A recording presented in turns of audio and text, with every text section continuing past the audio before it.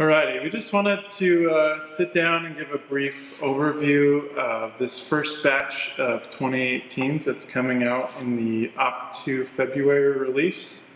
A couple of the wines you'll recognize. There's wines like the Optu that we've made every year since Fidelitas has been making wine, and our Red Mountain Cab, which has been a staple for us for a while now since we switched to doing all Red Mountain fruit. And then we have a couple other brand new releases that we'll talk about as well. So these are the three wines that you're able to choose from for your February allocation.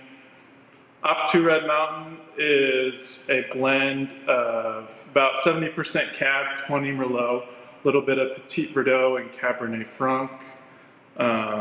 It's a reserve style blend, so we're picking out little bits and pieces of our favorite single vineyard, single varietal lots, and crafting this blend. It's got a lot of new oak, a lot of oak fermentation. It's gonna be a wine that's gonna be able to last in your cellar for a pretty long time. Yeah, I think I still call it our signature wine. You know, it's the wine that we made from the very first vintage in 2000, and we called it Meritage then, but you know, we switched that soon after and started making it exclusively from Red Mountain in 2012. And just, you know, just an overall really great wine. Something I always enjoy. The other one that you've heard of before is our Red Mountain Cab.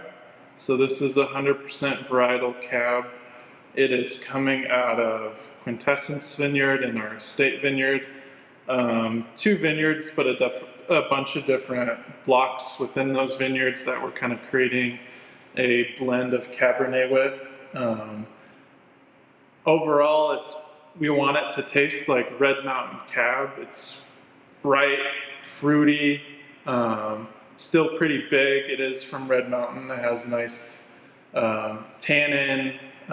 It is something that can last in your cellar longer, but if we were to choose between all of our different Cabernets, this is one that you would want to open sooner than later and kind of craft it in a style that you can pop it open, and it's one that's going to taste really good on the tasting bar. Yeah, it truly is sort of a reflection of the appellation and has a sense of place. It's, you know, kind of, we talked about this before, but it always sort of has that little bit of, you know, all those things you described it to be, as well as sort of this little dusty characteristic that we get from all sort of Red Mountain Cabernets that really is sort of a, I mean, you really see it on Red Mountain, and it's something that makes the wines from here, you know, kind of stand out.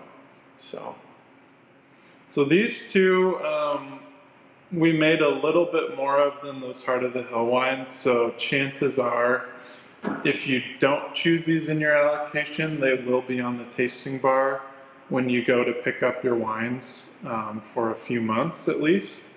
The other two, the Heart of the Hill Cab that you can choose in your allocation, we only made about 240 cases of that. The Heart of the Hill Malbec we only made about 140 cases of, so those are pretty highly limited lots. Not many barrels made the cut for those different blends. Heart of the Hill is a brand new wine for us. We've been getting Malbec from that Kiona, one of the Kiona vineyards there for about 6 years now. Yeah, something like that. It's that Malbec has made it into our Red Mountain, has been really the base of our Red Mountain Malbec for a while. But in 2018, we were able to get some Cab and enough good Malbec, and really we're able to kind of refine our winemaking style over time to really make killer wines. And when we were putting blends together for the 2018s, we're just really impressed with these and decided that they were, you know, worthy of that single vineyard bottling, and even worthy of a brand new label color for us this year, which is a big deal for us with that kind of that shiny copper color. Yeah, and you know, Heart of the Hill's been a vineyard that the Williamses started, and right from its inception, there's been great fruit coming off of it, and you know, highly allocated. I know that Betts Winery was the one winery that comes to mind for me that, you know, really from its start made Heart of the Hill, you know, Cabernet, and so it's great for us to finally, you know, get a chance to get some of the fruit, and then just to see the wines evolve into what they are right now is great. And as Will mentioned, highly limited in the amount that we make.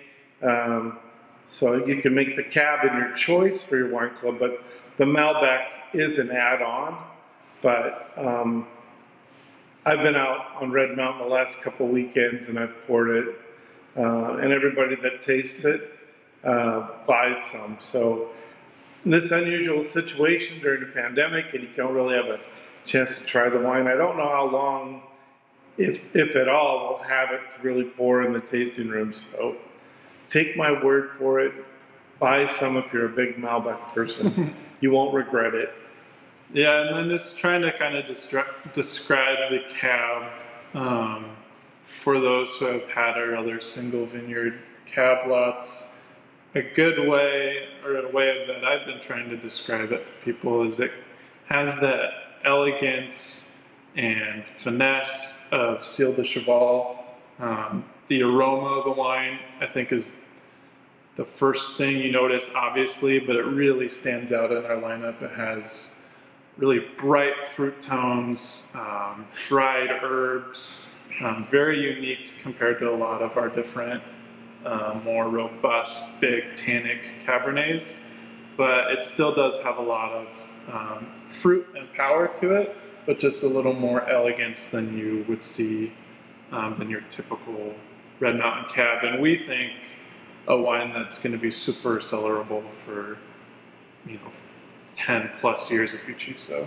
Yeah, for sure. And Will did a good job of sort of, placing it in the lineup of all the different Cabernets that we make. And it's Clone 2, which is the same clone that makes up a big chunk of our estate Cabernet as well.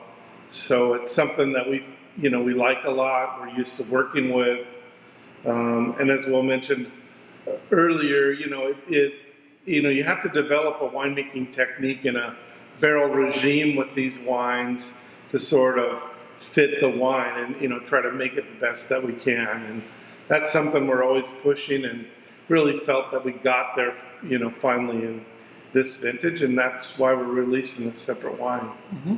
Yeah, and the two Heart of the Hill wines are wines that we plan on keep making. Have already put those blends together with the 19s, bought more fruit in 20, and then really respect the Williams family as grape growers. They're great people to work with, and so definitely a relationship and bottling that will keep going as far as we can imagine.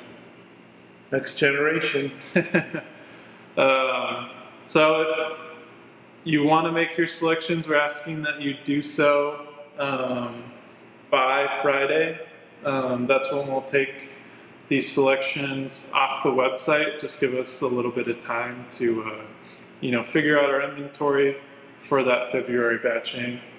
But yeah, these wines should be available in the tasting room later half of February. We'll let you know via email or via social media, and we can't wait to share these with you. Cheers. Cheers.